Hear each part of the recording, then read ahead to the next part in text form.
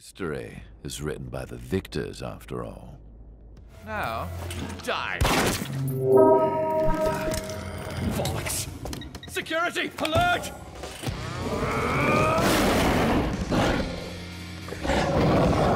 There just aren't enough video games that make werewolves the main focus. There, I said it. We know this because, unlike in film or TV, the only real attempts at depicting them properly since 2015's The Order 1886 have spawned from the same wildly successful tabletop RPG. While last year's Heart of the Forest may be considered the brains of the duo, using a visual novel format to represent the bold decision making featured in the original game, Earthblood is absolutely the brawn. And let's face it, you can't expect less from a third-person actioner that lets you transform into wolf forms at will. But regardless of whether you've played the original Werewolf the Apocalypse board game or not, there's still a lot of fun to be found in Earthblood despite its limited budget and hokey presentation. I'm Aaron from Console Deals, now let's get into why.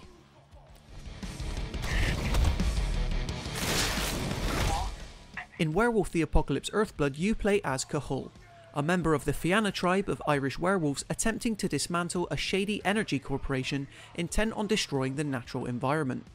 In the world of Werewolf the Apocalypse, this poses a bit of a problem, as werewolves have grown to become one and be at peace with Mother Nature, only using their transformative combat skills and rage to aid the spirits of the forest in which they refer to as the Gayu. It's an interesting enough premise, and one indicative of an RPG with almost 2 decades of history to pull from. And while board game fans will likely get a kick out of specific references and recognisable terms, I had no preconceived knowledge of it, and Earthblood worked just as well. The game's core hook is that you're able to transform into one of 3 states at will: human, lupus, and Kronos. The first is pretty self-explanatory, but it's the latter two that help separate Earthblood from the sea of other action games centred on a balding, gruff everyman. The lupus form is the most dog-like, letting you easily infiltrate the Endron Corporation's many industrial facilities in order to gain intel or to sabotage.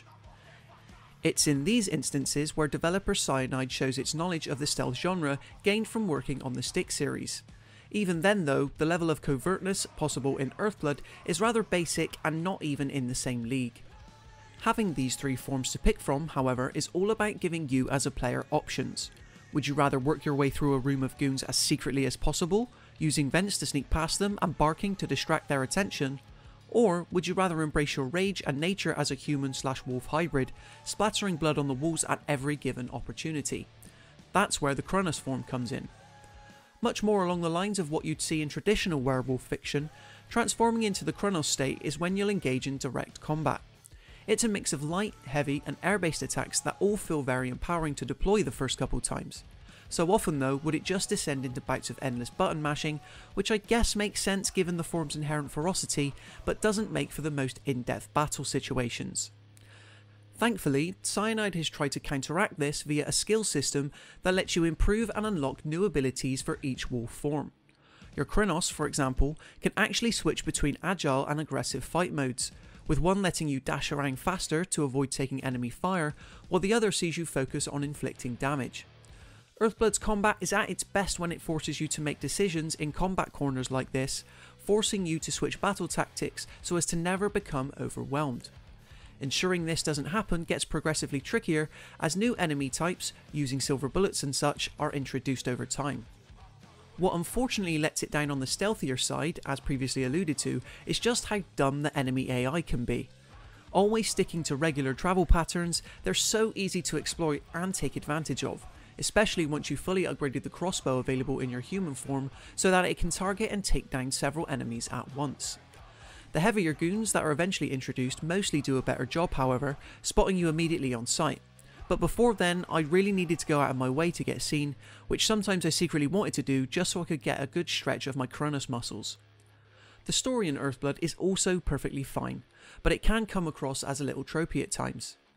It's a shame that such emotional cliches as losing a family member, getting exiled and being a poor father to your daughter crop up so often, because the general lore and universe building around Cahul's personal conflicts is interesting to dig into. One minute you're ripping soldiers apart while unleashing some rage within a scientific research facility, the next you're consulting in the spirit realm with a physical manifestation of the forest. It's very weird, but it works. Also a letdown is the presentation. I played on PlayStation 5 for this review, but even on this platform it's clear that Earthblood doesn't quite reach the level of AAA polish it would perhaps like to. This is most evident during dialogue sequences where you as Cahul engage with characters to learn more about them in the lead up to a mission. The animation in these instances is just very stiff and awkward, always reminding me that I was playing a video game. Then there's the general repetition of environments, because while your home base of the forest isn't the most visually diverse, even worse are the various scientific facilities you spend the main bulk of missions in. Most areas consist of corridors and rooms entirely painted in grey, which becomes boring after the first couple of hours. Earthblood does try to shake things up roughly 2/3 of the way through by having Cahul transfer to a prison facility for plot reasons, but you know what colour the walls are in a prison? You guessed it, grey. It's clear that Earthblood is working with a limited budget compared to what some players might expect from a third-person action game releasing in 2021. And the repetitive level layouts, bland interior colours, and noticeably stiff character animations only make this clear. Even still though, the roughness of Werewolf the Apocalypse Earthblood lends it a certain charm, the kind of which we haven't really seen since the heydays of the PS2, when we were awash with budget tier titles based around one kooky concept.